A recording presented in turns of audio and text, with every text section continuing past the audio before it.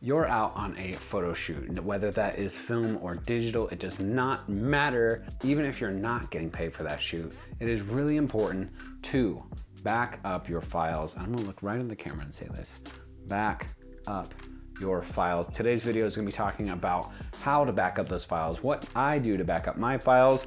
I do a kind of strange little process, but I think it is a really good process for keeping all those things redundantly backed up. And we're gonna talk about redundant storage today in this video. Stay tuned for that. Hey team, I am Will Cobb and I am a digital and film photographer out in the California Central Coast. But today I am trapped in this office on vacation, cheersing you from Georgia, actually. And I'm trapped in my father-in-law's office to get a few videos done so that I can talk to you guys about some of the things that I have encountered on this trip that I was like, you know what? I think a lot of photographers should know this information. And that's why I'm here to help you guys with that. Last week, I talked about cleaning up the gunk off of an old film camera that I brought on this trip. It was really gunked up. You can check the link down below or above and see that video that I'm trapped in this office about as well, and how to clean that gunk up.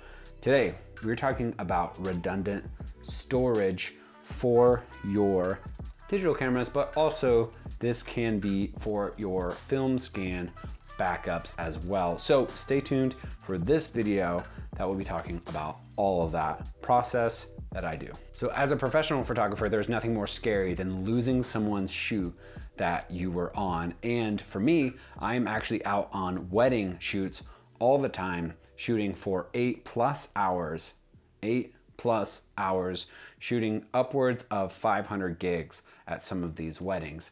Now, when I'm doing that, I am shooting tons of cards, more than you would think that I would need on a wedding day. And I'm gonna walk through some of my process on how I maintain that, but also this can translate to the film photographers who are scanning their images or getting the scans back from the lab. We will get to that. Stay tuned. This might be redundant to say this, but redundancy is literally copies. It is backing up. It is a second or a third or a fourth different mirrored copy of your data. Redundancy is amazing because it's going to protect you from your cards crashing, your computers crashing, fires, theft, all sorts of stuff. It will protect you in this way. Let me walk through it. It's important to think of redundancy as a chain. So you are on your shoot, you have your digital camera with you, you are shooting away, and again, film photographers, hold on. If you want to be a professional, you need to get a camera with 2 card slots, because if one of your cards fail, and they will fail, all cards will fail at some point, no matter what they are. When they fail, they will not fail at the same time, and your redundancy will save one of your cards from failing or corrupting. It might not even fail, it might just corrupt and have a bad file on it, which is also possible. These cameras are smart, but they are not that smart. So having 2 cards in there will save your butt. This has happened more than one occasion for me. I have had cards fail on me. I've had my camera black out on me during a over 30-minute shoot for video. And I have had some data not go all the way on a camera and have a file corrupted. I've had all 3 of those happen to me, partly from buying cheap cards and partly from just circumstance and in the moment problems. So we need to have that redundancy in the camera. So buying cameras with 2 card slots is important. Another thing that's important is buying trusted cards. I'm going to talk a lot about this for a second because this really matters. I have had fake cards from Amazon that I purchased, and those cards I sent right back and reported to Amazon that they were fake. How did I know they were fake? They didn't work right, that's for one. And the second is I did some research and the little notch was yellow when the SanDisk's ones are gray, and that was a weird thing. So you definitely want to buy trusted cards. I definitely recommend not buying your cards on Amazon. Definitely go to B&H or Andromeda or a trusted camera store to you in buying your cards from there. So I will put some Amazon links just for your reference of what cards I'm talking about in this video. Please do not buy those. Please buy from those other sources. I don't have affiliate links for those. Any links down below are affiliate links, and I do make a commission from them. But I'm telling you right now, do not buy the cards down there on the Amazon link. It is a reference, and I will say this right next to it, to go to the other places. So I started out using these SanDisk Extreme Plus and the Extreme cards, and then I recently got a bunch of the Extreme Pros, and I have the 128 gigabytes. I shoot a lot of video, so I need really big cards. It's nice to have that headroom, that space, in case you are getting close to filling up a card. The Extreme Pros, I believe, are the highest card you can get before upgrading to the UHS-2 cards. The UHS-1 is pretty great. These are the V30s. Anyways, they work really well. They can shoot 4K video. They handle my cameras no problem. And if you want to bump up to the next level, it's a lot more expensive. I think I got these for like 40 bucks. It might be different down in the link below, but yeah, you can buy these for 40 bucks. They're a little cheaper for the 64s. And so starting with a good card, SanDisk, I trust a lot. They have never really let me down. They let me down from other circumstances, but they have like a lot of guarantees on the back end that they will not fail.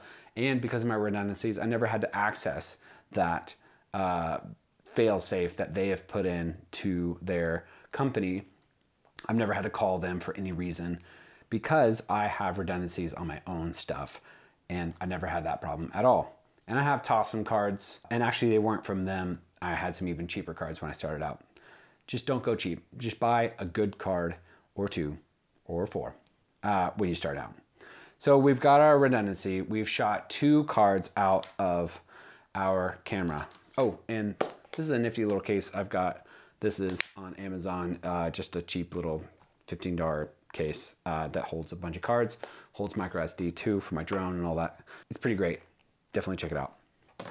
So we have our 2 cards here. This is our redundant storage. Both cards have exactly the same photos and footage on them. So when I get home from a shoot is when I bring them to the computer, and what I do is immediately upload them to redundant hard drives. On this trip, I only brought one with me because on a trip, I do not delete the cards. So what I do is I do not delete my 2 cards. I back it up to my hard drive, and I have 3 redundant copies. When I go home, I can then back this up to a second hard drive, and I feel comfortable deleting these 2. Another thing I can do is save it to my computer and save it to here, and that would be 2 copies, redundant, and then I can clear my cards. I've only had to do that a couple times. I don't like doing that. I don't like clearing cards until I am for sure done with the project, or I absolutely have to because I don't have any more cards left. I am crazy with this redundant backup because you don't want to lose someone's gig. People are paying you thousands of dollars to be there on a shoot. Your responsibility as a professional photographer or professional videographer is to not lose their stuff. So I use a MacBook Pro right now. I specifically bought a MacBook Pro with 2 terabytes of storage on it, and that is to have a few weddings, somewhere around 3 or 4 weddings that I'm working on I can work on at the same time, and it's all on the computer. Some people work off of the solid state hard drives, and that's because they're fast. I just went with a bigger computer so I didn't have to have a dongle for that.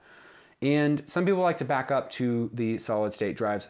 That is definitely an opinion that will go a lot faster. They will, it's solid state, so a little bit more durable, and no moving parts, so that's great too. They are a lot more expensive. I'll link one down below. That is the Samsung T5, I believe it is, and that's a great one that a lot of people use. I actually will be using those eventually when I upgrade maybe one day to a Blackmagic or some other systems that I've been thinking about. But right now I actually use regular old hard drives, but these are actually 4 terabyte hard drives, and that seems like a lot, but I shoot video, so I actually have a ton of these at home. And what I do with these is I have redundant copies. When I upload my footage to my computer, I will upload them. I'll plug in both hard drives at the same time into my computer and drag all the videos from the card to one and all the videos to this one with the exact same name, the exact same place, and they are copied perfectly on each hard drive.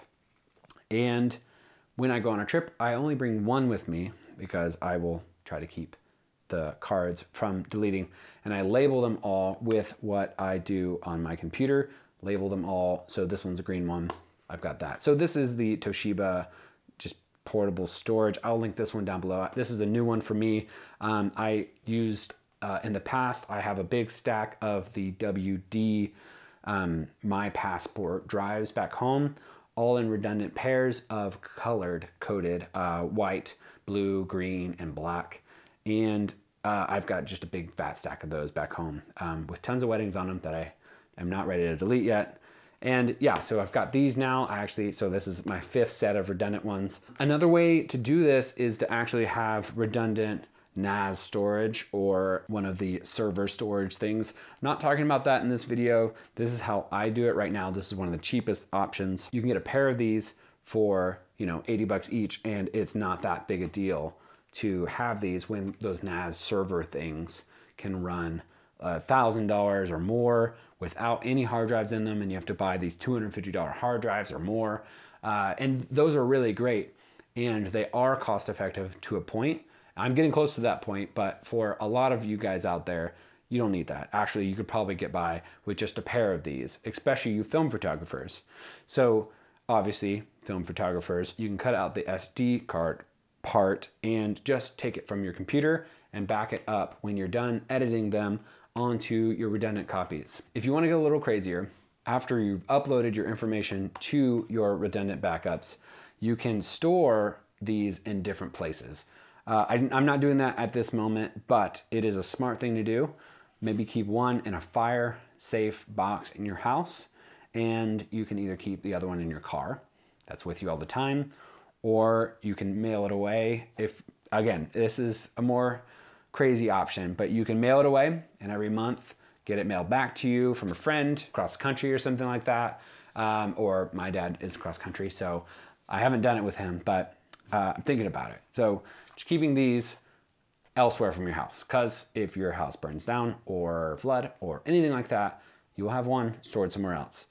And that is really important. So redundancy is so important. I am all about redundancy. It is very important to me. It should be very important to you if you want to be professional, or if you want to just back your stuff up all the time. It's really important. Have I said how important it is yet? I don't know. Maybe I've said it too many times. So last but not least on how I back up all my stuff is please, please, please back up your stuff. I know I've said that a million times in this video, but not just your photos.